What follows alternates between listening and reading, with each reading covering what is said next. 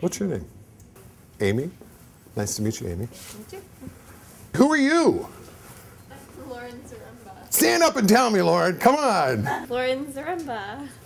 Lauren Zaremba. Okay, fine. Cool. If you're going to be a clothing designer, you can't be embarrassed about anything. Because I remember my first day in Ryerson, I wore pants. And I made them, and I was so proud of them. And they were like pinstripe wool, beautiful wool fabric. And they had billow pleats up them, and I'm going, oh my God. I had lots of notes and things, you know, to kind of talk to you. And I love young designers. I love, love, love. I used to teach at Ryerson, and I enjoyed every ounce of it. I taught fourth-year design. But the best thing is that you are the excitement. You are the future of what fashion is going to be about. Huck, I didn't know you were so tall. You should have come up and give me a hug. Oh my God, you're just gorgeous. Look how tall. Wow. 5'10". 5'10"? Yeah.